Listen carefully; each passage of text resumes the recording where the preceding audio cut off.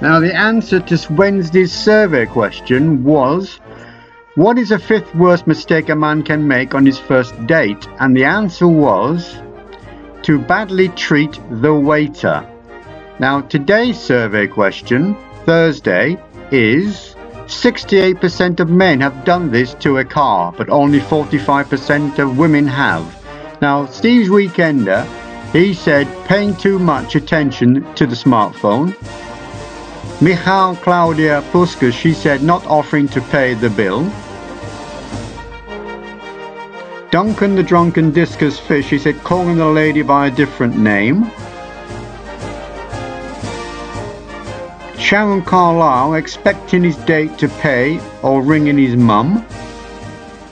Top Dog X, she said talk about his mum.